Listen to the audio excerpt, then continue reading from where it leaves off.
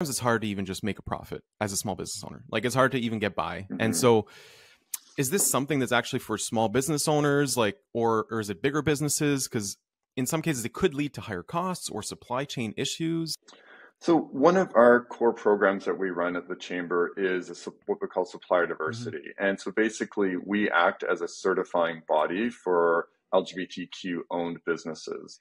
And so the goal with supplier diversity is to try to level the playing field here, is try to make sure that we have more diverse businesses that have the opportunity to equally compete for procurement opportunities, and to be able to at least help them get their foot in the door.